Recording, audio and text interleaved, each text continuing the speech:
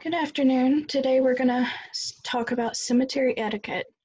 But along with that, we're going to go over the definitions of graveyards versus cemeteries, do's and don'ts when visiting a cemetery, the types of materials used for gravestones, the different types of gravestones, and the meaning of symbols on them in several examples. Sorry.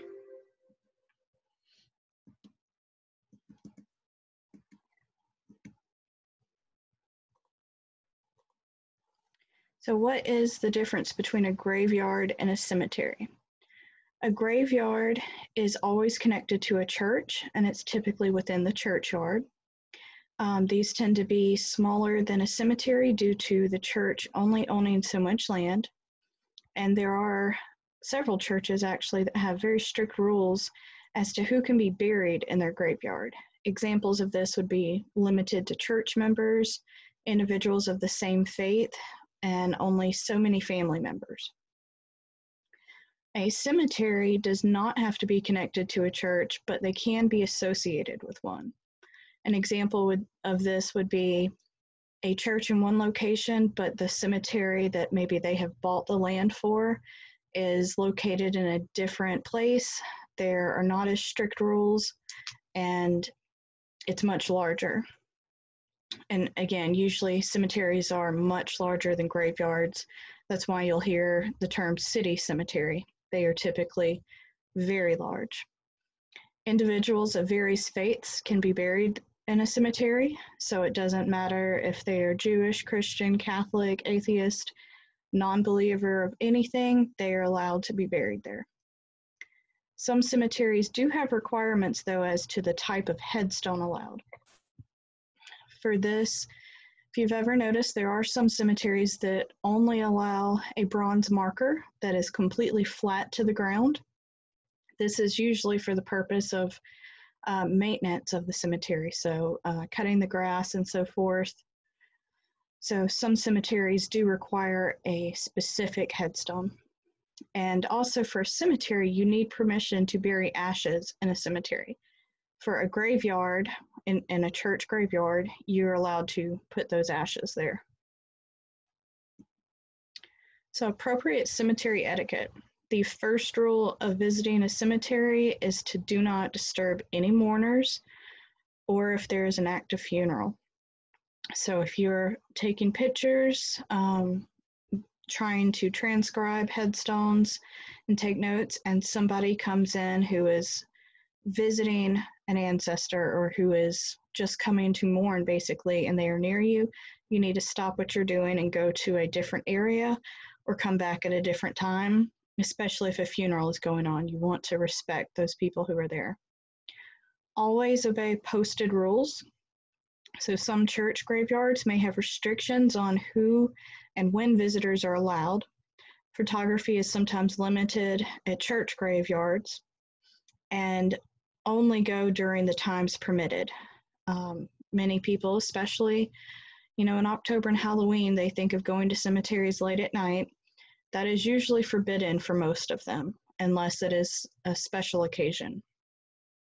Be mindful of where you step or sit.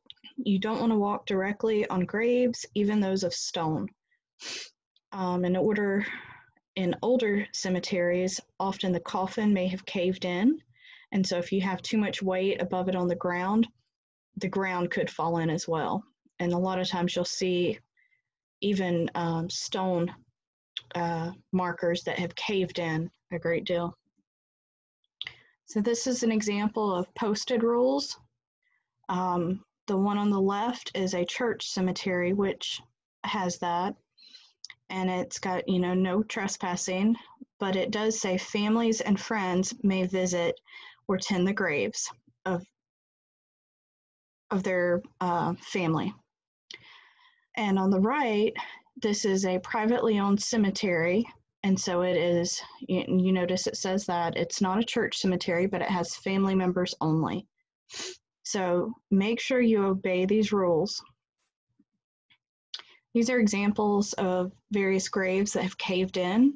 The one on the left, most of these older stones, they were simply buried on the ground or within the ground with grass over them.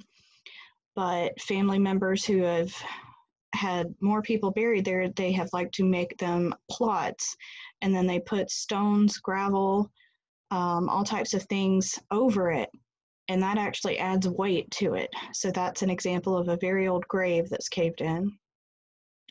On the right, this is an example of a brick grave that probably had maybe a cement slab or even bricks over it, and it is completely caved in. So inappropriate cemetery etiquette: do not cause excessive noise. If someone is with you but they choose to stay in a vehicle, do not play loud music. It is best to leave pets like dogs at home, which this should be a no-brainer, but some people do. So even if animals are allowed, I recommend leaving them at home. And this is for a matter of safety as well as respect. Safety, if you have an animal or a larger dog that might wander around touching stones, they could fall, for one, or they could even fall in a grave that is caving in. But also respect. You cannot completely control what your pet does, so you don't want an animal walking over the graves, at least one that you have brought there. Do not leave any trash when visiting a cemetery. So this includes water bottles, fruit, food. So even if it is perhaps an apple that, might feed other animals, you do not want to leave anything, especially cigarette butts. Be mindful of the mementos you may leave at an individual grave as well. So a lot of people may put small objects, coins, rocks, things like that, as a memento and remembrance of someone. But you want to be careful what you leave, especially if it's something that has personal information on it or that somebody might be enticed to steal. These are examples of leaning headstones, so you can tell they're old. One of them is having to be supported by a board. So again, if your animal is walking through and happened to bump it, it could fall and break. These are fallen monuments. So these are stones that were quite heavy, and you see they have completely fallen, and one of them, it has it completely caved in. Things to be attentive of when visiting a cemetery or a graveyard. Always wear sensible clothing and shoes. There can often be small thistles or briars, which I'm sure several people are familiar with down in the southern states, especially if the grass might be tall. And then also insects, especially ants. They can be everywhere. It does not have to be a grassy area. I visited one cemetery that almost the entire place had stones and rocks, but there were ants everywhere. If you're visiting in the summer, you want to always be aware of your surroundings because there can be snakes. So a lot of people who do go to cemeteries regularly, they recommend that you go probably in fall, winter, or spring, because summer, there can be snakes around all over that you might not see. If the cemetery is on private property, you always need to get permission first before going.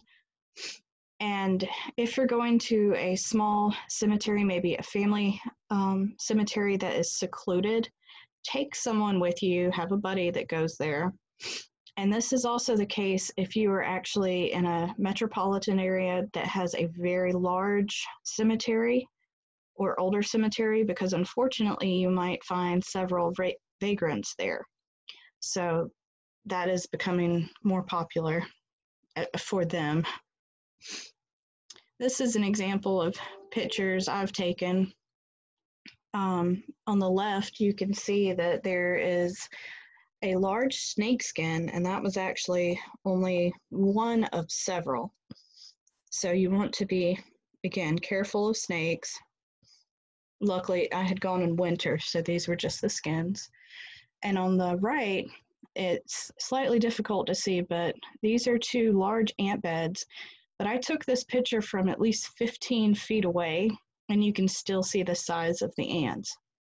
So you want to be very careful of various insects, bugs that could be around. These are the types of materials used for gravestones. So some of these aren't necessarily in use anymore, but you can still see them in many places. So you have field stones, which these are probably some of the first, and they are just rocks that have been put basically in a mound to represent the grave.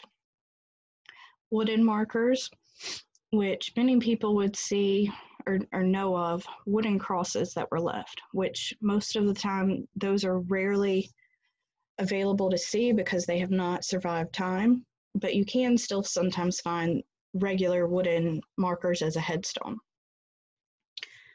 Cement used to be used in the mid-1900s. A lot of people, and earlier, a lot of people weren't able to afford headstones. And so they kind of created their own where they made them out of cement and then they drew the names and the information on it. You can also have bronze plates.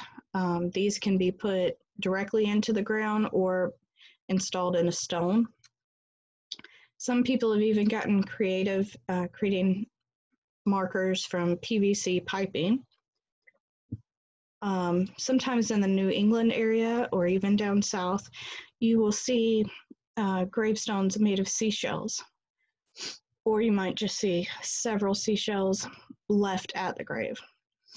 You can also have iron markers.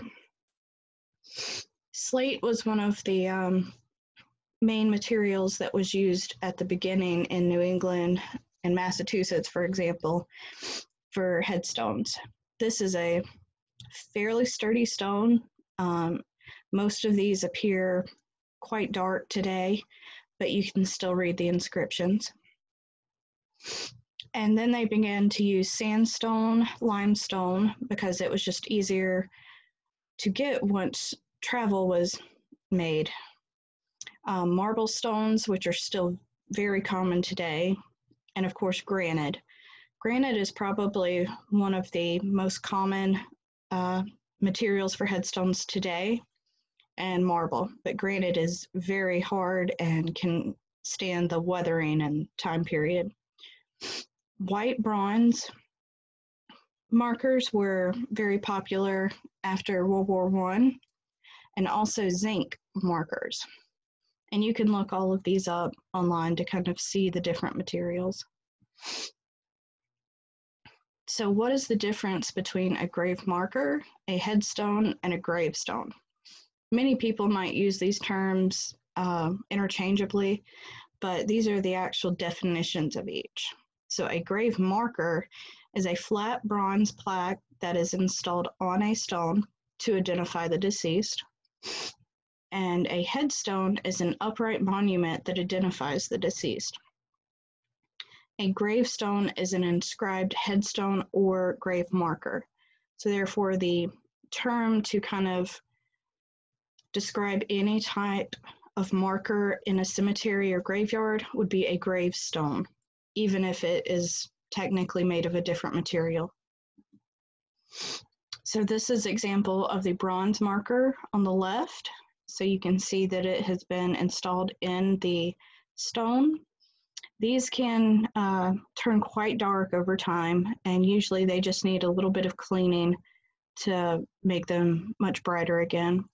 And on the right is just a headstone. So it's upright, it has information on there. And on headstones, you will typically see several symbols carved in there. And most of these are very symbolic and have special meanings. So what are the different types of gravestones? Some of these are types and then features. So you can have a niche in a stone, and this would be basically a place to put something in there. Some older ones that are headstones, they might have a niche for a photograph and something put over it. On many Jewish headstones, they will have a small niche that rocks can be placed in. You have a tomb, and then there is a vault, which there can also be a false tomb and things like that. A tablet stone, a ledger stone, obelisk, cremation memorials, mausoleum, columbariums, statues, bevel headstones, and slant headstones. So I'm going to show examples of most of these. I don't have several pictures of the columbariums, but that would be an example of many burials that are stacked up. Basically, it looks like a wall. So there are many, many graves, but they are upright. They're above the ground on top of each other. This is something you can kind of pause later to look at. This is showing you just basically a blank type of various headstones. So, and these have changed over time. So some used to be very popular and aren't in use anymore. And then others are still relatively used. So this is a standard tablet stone. So you see it's an upright, has 90-degree angles. It is flat at the top. These are rounded tablet stones, which obviously you can tell it's just that the top is rounded. These are arched headstones, which you might see several of these that are a little bit more ornate. A beveled headstone is also sometimes called a slant. So it is not flat to the ground, it rises up, but the back or the top of the headstone is higher up than the bottom. So these basically are leaning. It's usually close to a 45-degree angle, but not always. And these are bolster headstones, which they were somewhat popular for a little while and then not used nearly as much. They're very unique. So it is simply a cylinder type stone that is on its side where it is carved. The reason these are not particularly popular is they are hard to keep in place, and then obviously they can roll to a certain degree and the grass or ground cover up the inscription. These are flat headstones, so these are made of stone, but they are flat to the ground and level. The picture on the right, you can tell that is mostly dirt. So some of it has been washed away at various times, but some cemeteries will only allow you to have flat headstones for the purpose of, again, maintenance and lawnmowers and things like that. This is called a Gothic tablet stone. So you can see that it's much more ornate at the top, and it has the top of it usually has at least 3 to 5 maybe different shapes at the top. This is a trefoil headstone, so kind of sounds like the name. There are going to be 3 different round parts at the top. These are ledger stones. They are flat to the ground and basically covers up where the grave is. And some cemeteries you see almost these stones only, and then often you might see older ledger stones and then family members have put a headstone at the top at a later date. These are wedge stones, so you can see that it has a ledger stone and then at the top it has a wedge that actually is rounded that goes up. Other people call these bed stones because it looks like a bed with a pillow. And you also notice on the right, this is a child's grave, and you see seashells and stones on there. So those are little mementos that family have left. This is a tomb. So a tomb is raised above the ground and has each of the bodies above ground. And the information can be on the top, on the side, but this is specifically for one individual or maybe a husband and a wife. It's not going to be multiple. These are false tombs. So on the left side, you can obviously tell that it had a cement ledger stone originally, and then they put a false tomb on top. And this is actually one that is made of the zinc. And then on the right, again, a lot of people use cement and different materials, so the original graves were false tombs. And then at a later date, someone came and put the headstones there in the footstone for identification. These are a vault tomb, so they are raised above the ground, but the body is not actually above the ground. It is still below. On the left, you can tell that this has been put over perhaps a brick grave.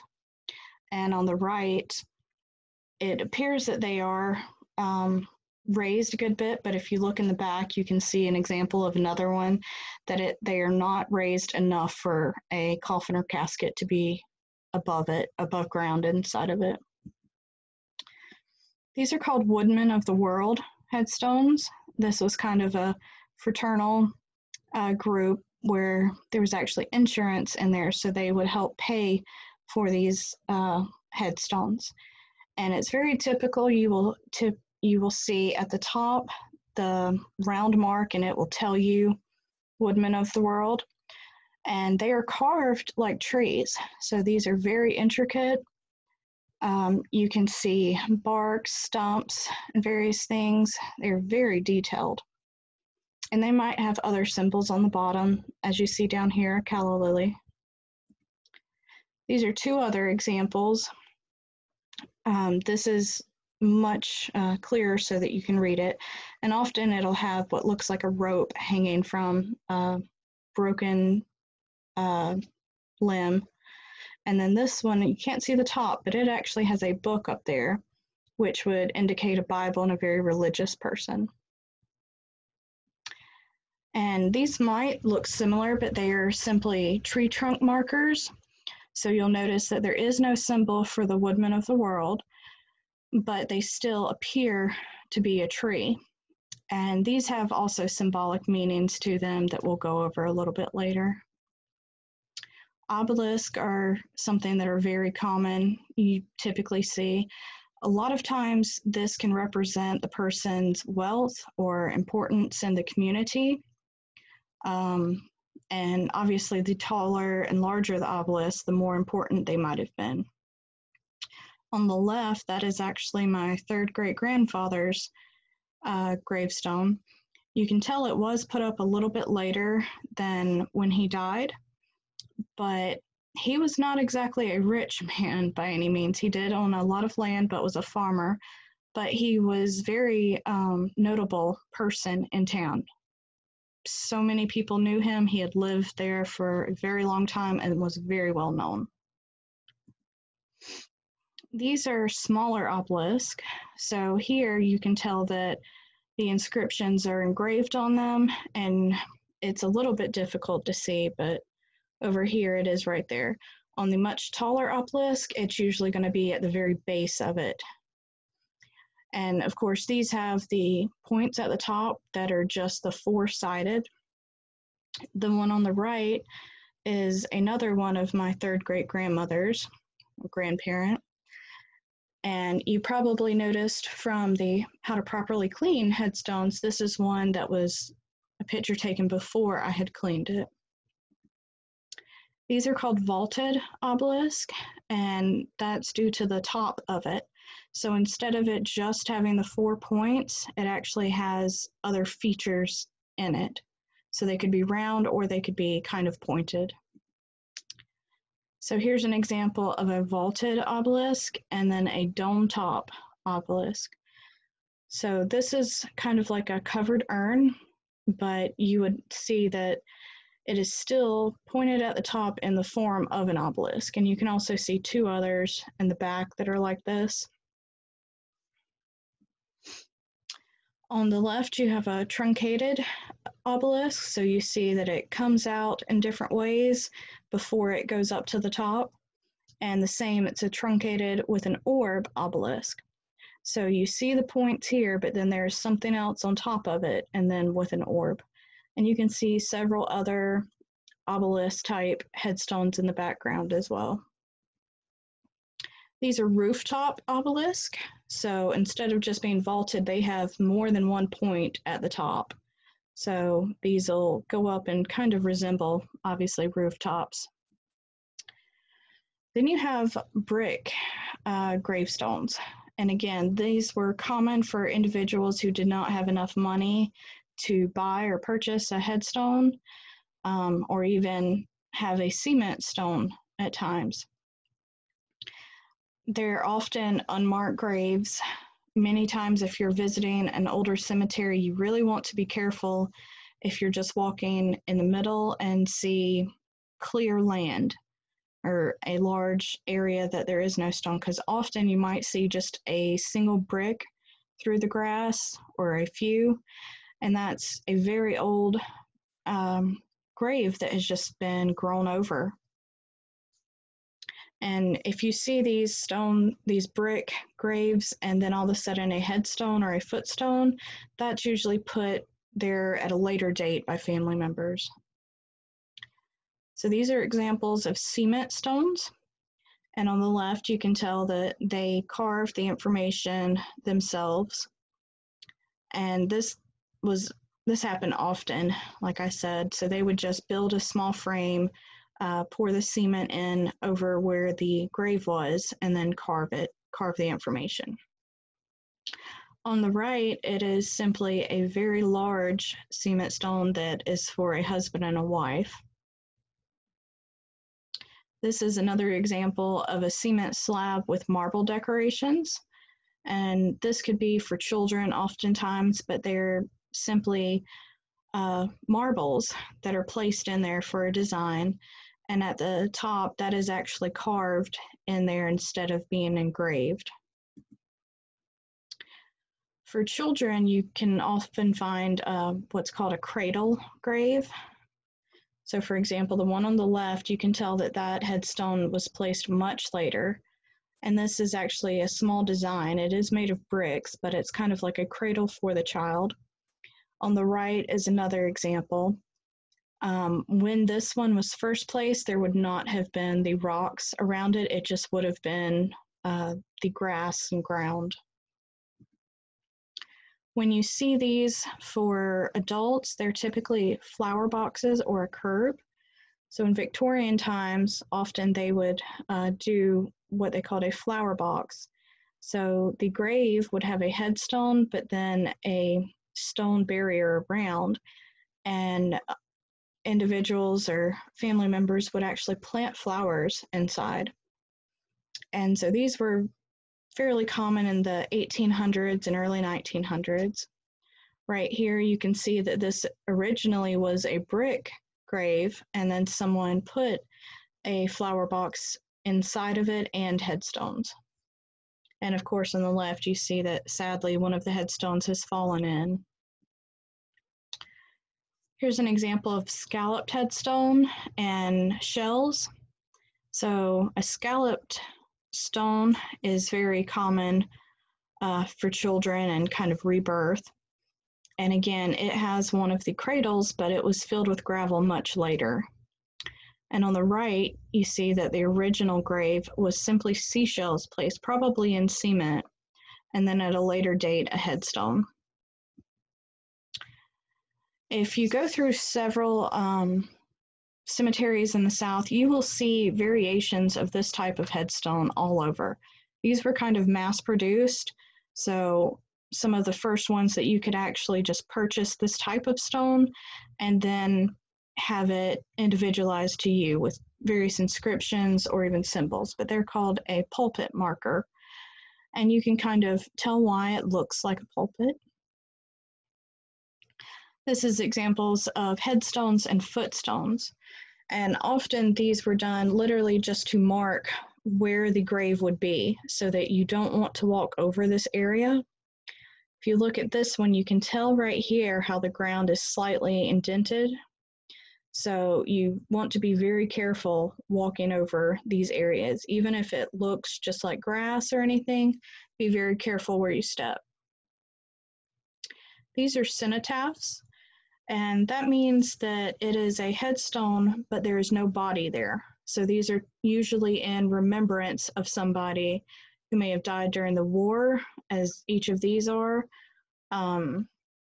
They could have been traveling at some point or just gone missing. So a cenotaph is placed there It's not that their body is buried there, but it's usually placed with family members. And it will say at the bottom that it is a cenotaph. These are epitaphs, which are similar. So these are ones in Statesboro for Bridger Jones and then William Cone, which both of them are buried within this area, but they were buried so long ago we don't know the exact location. So they have no headstone, gravestone, or anything that still remains. So these epitaphs are in remembrance of them, but they also give a description of who they were, their family members, important deeds that they might have done, and when they passed away. You've probably seen also memorials often. These are erected by descendants of the family, and you see that each of them has memorial at the top. It might have a description of the progenitors, so to speak, so the parents, and then list where they lived, which church they might have been, and these are typically in graveyards, and then a list of their children, which could also have their birth dates, their death dates. I've seen some that even listed marriages for the children. A family stone can be a little bit different. On the left, it is similar to a memorial, but this is actually listing the family that are all buried in this cemetery, but their graves are unmarked. So it is still saying that this is the Maddox family, the Hammock family that are in this area. On the right, you see a family stone, which is basically indicating a plot of land that is for those individuals. These are wooden markers that are still standing. The left one, you can tell it is very weathered. There is no inscription that is visible. And to be honest, you do not even know which way the grave is going at that time. But of course, in most church cemeteries, which each of these are, Christian burials are always going to face east.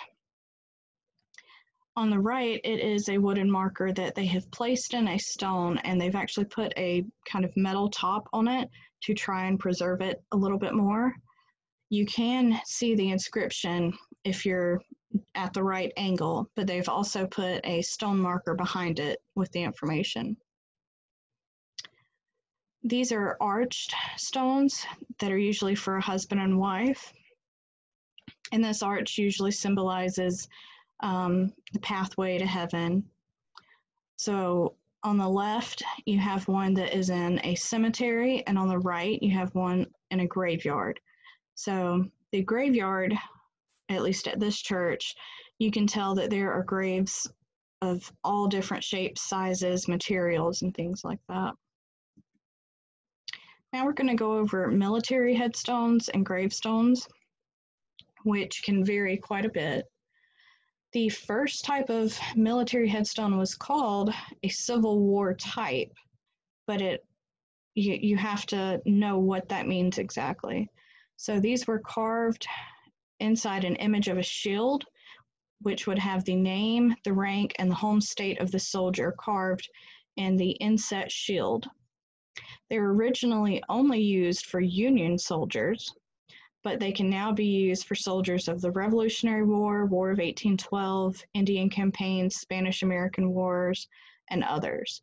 So if you see a stone like this that's called a Civil War type, but it's for a Revolutionary soldier, you know that that was placed obviously much later than the person there, and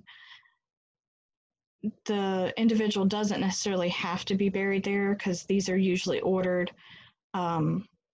as memorials, and they are government issued. So they have rounded tops and the shield is inset. They do not list any dates, which is unusual to me, but they typically list the war that they were in and the rank, so that kind of at least gives you a time period. Confederate soldiers were not provided with a military or government issued headstone until 1906. So their headstones are quite different. the top is pointed and there is no shield design. So that is one way to tell the difference between a Confederate soldier versus almost all others. And excuse me for my typo, the words are carved inward and some have the dates, whereas the Civil War type, the letters are outset. And often you'll see a Southern Cross of Honor at the top of a Confederate soldier's stone. And then you have a general type. These began being used after World War I. Many of these are flush to the ground. Others are about 4 inches thick, 13 inches wide, and 42 inches above the ground. But of course, this isn't always the case, but this is another type of government-issued headstones.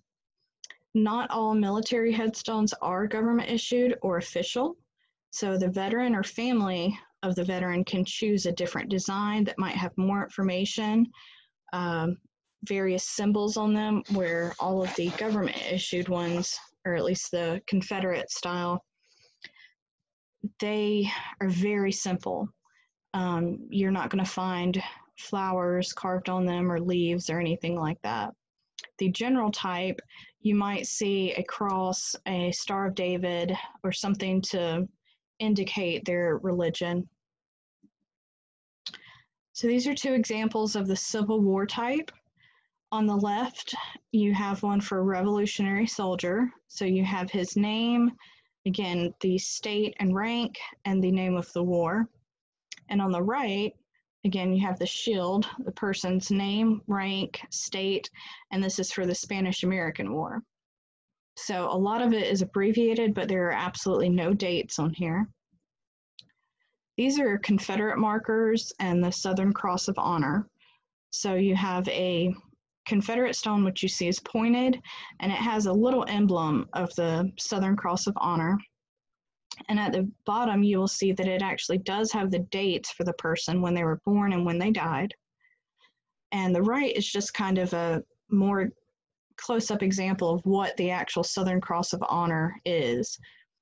So this one was placed quite a while ago, but others you might find that actually have color in them and are very shiny, so to speak, very new. These are the general type of military headstones. So on the left, you see that there is a cross on it. It gives the person's name, the state, their rank, which war, and the dates. On the right, it says in memory of, so this means it was put at a later date. Again, it has person's name, their rank, and their dates. It actually does not list a state for this one. These are the bronze type general markers. And remember I said that the bronze markers are typically installed on a stone. So on the left, you see that there's a Star of David for that individual of World War II, and on the right, an individual that has a cross for World War II. And on the right, you can tell that this stone was placed in 2017, so you can see the color difference of the words and the border, whereas the one on the left, it is much darker, the words are a little bit dark, but it would have looked exactly like the other when it was first placed. So it is just weathered and needs to be cleaned. These are non-government issued military stones. So on the left, this is my 7th great-grandfather, and originally it was just the upright headstone that had his name, his dates, and information on him. But then the local SAR placed a second stone that gave more information on him. So it listed his military service, the various battles that he was in, who put the stone there, and also who he served under. And then on the right, this is a headstone that was put for someone in the Revolutionary War, but you notice it does not have the shield on it. And the reason this would be a non-government is it has more information. It has the dates the person lived and died. It has a symbol on it. So that is much more information than would typically be put on a Civil War type monument. So now we're going to go over symbols and their meanings. Gravestones often have carved symbols on them that may convey more information about the deceased than simply the inscription. And these are especially important if the inscription is faded, but you can still make out the symbols that are carved on there.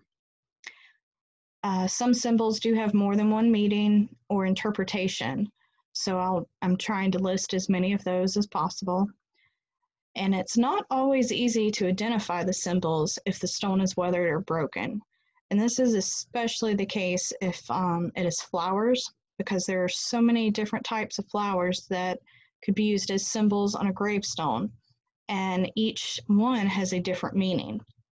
So sometimes you might need to find pictures and the meaning online, or have a sheet with you when you go to the cemetery to try to compare and see if you can make out what type of flower it was. So I've got several slides coming up, and they are examples of some of the most common symbols seen on gravestones.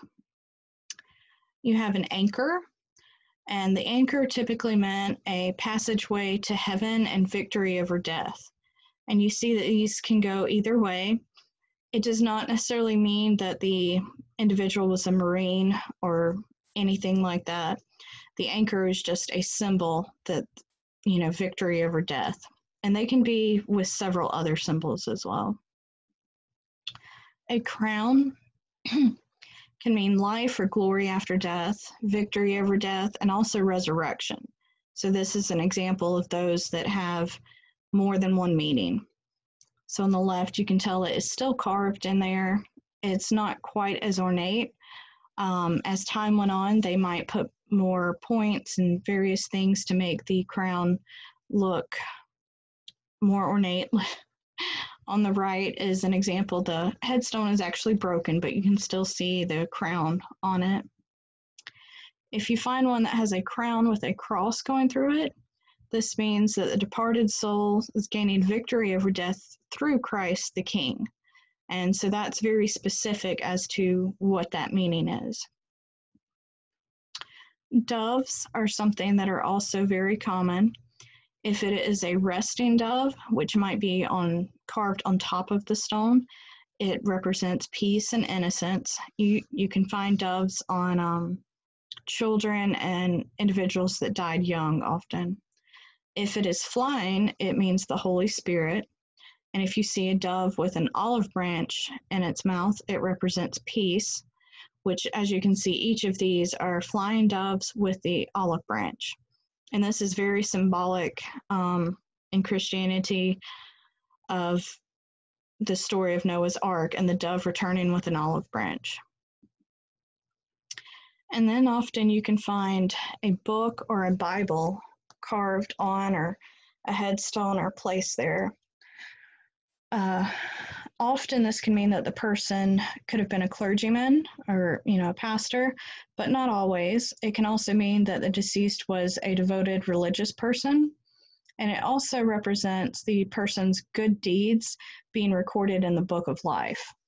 So if you see a book open to the right, where you see both sides, that's typically representative of a Bible. And on the left, it is a book that is closed, which can mean, the good deeds, or the person is just simply religious. These are drapes, which are very intricately carved, and you see the little tapestries at the end of it. They mean mourning and grief. Back in the 1800s and early 1900s, at times, the body would also often be placed in a parlor for viewing, but furniture and various things would have drapes over them. So this is representative of that. You can also find curtains or cloth, and if you'll notice, these are kind of similar to the other images, just because I wasn't able to find stones with a simple cloth. But these usually mean a veil between the living and the deceased. It can also indicate humans shedding their mortal body to join God and the protective nature of God. And so curtains or cloth, they're typically not going to have tassels on them. So they would be simply folds of cloth like this, but you would not see the tassels. Then you have the hand pointing up, which you will find this very commonly on older stones. And this means that the departed has gone to heaven and is asking the grieving and the mourning loved ones to look up. So it is indicating that that person has gone to heaven, basically. When you have the hand pointing down, which you can also find, it does not mean that the person went to hell, which some believe, but it means that God is reaching down for the soul of the deceased. And it can also mean that it was a sudden or unexpected death. On the left, you see the flowers, which I believe are Easter lilies, and pointing down, which would represent God's hand reaching down, because that was a young adult. And on the right, you can tell that it is reaching down, but there are chain links. So a hand with broken chain links, this will mean a loss in family or a break in the family chain. So this often, the person died unexpectedly. They weren't sick or anything. It was just something that was very sudden. So this will often have a chain. And these are examples of hands holding other objects. You have a hand holding a book, or most likely a Bible, and then a hand with a cross.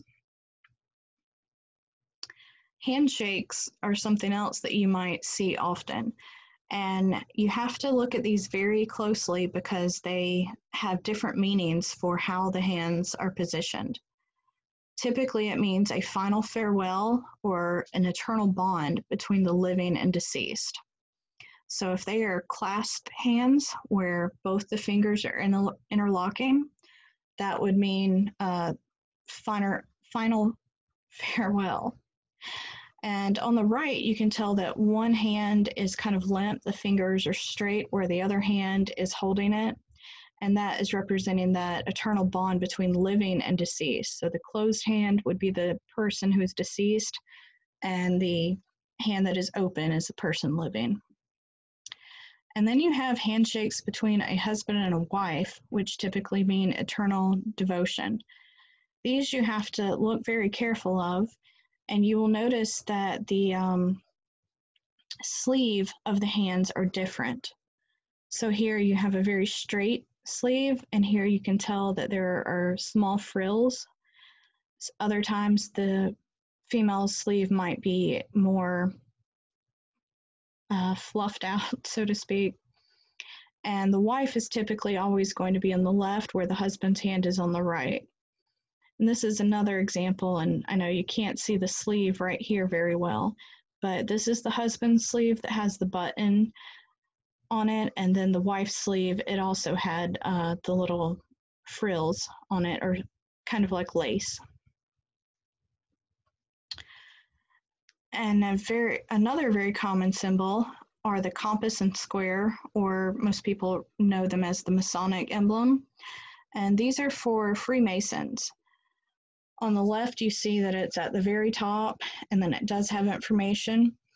On the right, which is a newer granite stone, you can see it at the bottom, but you can also tell that this person was Jewish, and they were still a Freemason, which some people don't realize that Freemasons are not of a singular religion. And please note, these are not in alphabetical order or anything. So this is a fern frond.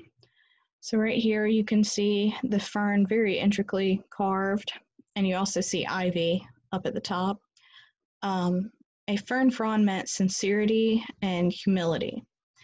On the stone on the right, which has actually several carvings, but you can barely read the inscription any longer. So right here are the fern fronds, and again it has ivy at the top and on the side, and then it also has Easter lilies. So you can interpret each of those symbols and learn something about the individual, even if you are unable to read the inscription any longer. You also might see a calla lily, These represent resurrection and rebirth, overcoming challenges, and faith and purity. So on the right, you see this is a child, and a calla lily is placed on the top. So this is most likely standing for resurrection and rebirth. And on the right, this one was just carved on the side that was quite large, actually. And this person was much older, so it would represent faith and purity. These are Easter lilies, which mean the resurrection of Christ. So you have Easter lilies on each side of this, and then here's a child's grave with an Easter lily placed on it. Roses are also something that are very common. These are roses that are in full bloom, which mean immortal love, and also the person was in the prime of their life. So if you see roses, you want to pay attention to them and how they are positioned. So if it is a closed bud, that typically means the person was a child or teenager. If the rose is in full bloom, which you can obviously tell right here, this one is also, it's just an older stone, so you can't quite see. But that means the person was in the prime of their life. They were very much alive and probably unexpected death. And you'll also notice the 3 different leaves on the side. Trying to remember. The 3 leaves also represent something that I cannot remember at the moment. But if you see a wilted rose or a tree that is leaning and wilted, that means the person had lived a long life. And these are roses that you can see it's a bud, but the stem is broken. So right here you can tell how it is broken, bending down, as well as this one. So a broken stem means premature, untimely death or life cut short. So very symbolic to what it actually would translate to. And then you can also find poppies carved on stones. And poppy flower is something that has typically for hundreds of years represented eternal sleep. A wreath or a garland typically also mean victory over death. These are each pictures of, this is a garland and this is a wreath, I believe, which sometimes you can find a wreath that is on an obelisk so you can see that it is kind of hanging, and other times it's just carved. These are stones called the open gates. They are usually on the pulpit gravestones, but it will have a different meaning for the type. So the gates themselves are the passage from earth to heaven. And if you'll notice on the left, it has a bird or a dove flying. On the right, you have the hand pointing up, which would mean telling others to look up to heaven. And then these are 2 other examples, and you can see that the gates are often different. And so you have a star between one, and it's quite faded, but here you have a crown and a cross going through it. And when you see the crown at the top of the gates, that is representing the pearly gates, so to speak. And this one also has a cloth over it, whereas this one has a book. So again, many stones can have multiple symbols carved on them. You will often see a lamb on a child's grave, which represents innocence and purity. This was symbolic of the Lamb of God. An orb, which is basically a round symbol, a ball symbol on top, can mean the earth or cosmos. You can also find stars on several headstones. This means light of Holy Spirit overpowering death. So on the right, again, this is a child's grave. It has the lamb on the top, but it also has the star. So it's representative of the child overpowering death, or their spirit overpowering death. And then when you have 3 stars, that person has usually led a full life. Tree trunk or stump headstones. are another meaning for a life cut short. So these are three children that have a small tree stump, basically. And you can also tell that there is a lamb on each of them as well.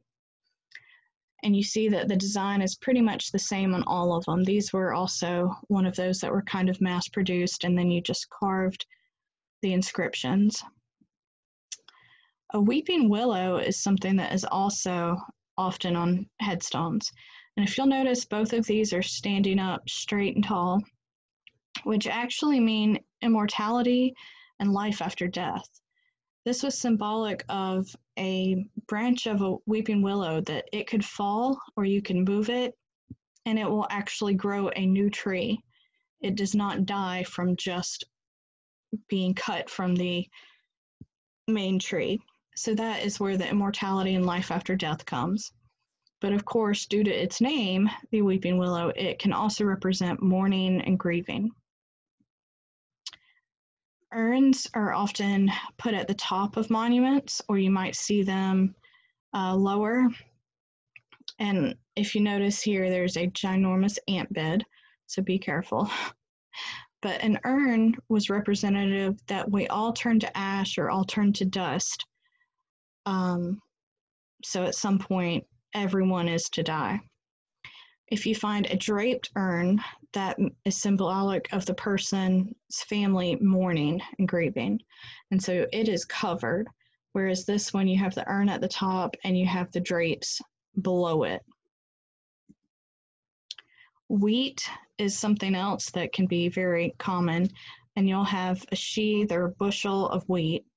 So this can mean believers over non-believers, redemption, which means we must die to be reborn, and also the body of Christ, where it would represent the bread. And also in that category, if you find grapes on a headstone, that would represent the blood of Christ. And these are palm fronds that you will often find. So victory of the spirit over the flesh. So this is very symbolic of Easter and Christ returning. So palm fronds are very common and can be going directly up. They can look more realistic. And here you see that there is a wreath that it is going through, but it means victory of the spirit over the flesh. So these individuals were quite religious. Ivy, which we've already seen on a few, means immortality and friendship. And now these are some websites for gravestone symbols, and you can pause the video so that you can read these and write them down. You don't have to copy the complete link. You can simply type in the title. So A to Z of gravestone symbols, and there are actually 2 slides of these. So this is the second, and these are wonderful sites that many of them have pictures to show you what the type of stone or the symbol would look like, and it will give you the meaning and more specific details. And then there are also like the A to Z one that will list all types of various objects, flowers, and animals, various things that you might come across. And again, I put examples of ones that are the most typical in this area. So I hope this has helped in giving you more information on cemeteries so that you're able to identify what these stones are telling you other than just the inscriptions. And remember, always be careful when you're going to a cemetery. Make sure you follow the rules, you have permission, you wear the proper clothing, and it's usually advised to take someone with you. So while this is October and Family History Month, why don't you and your family go to a cemetery where you might have ancestors buried?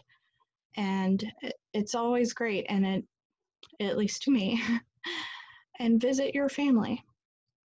Let me know if you have any questions. You can post them in the comments here. You can email me or call for an appointment or anything. Thank you.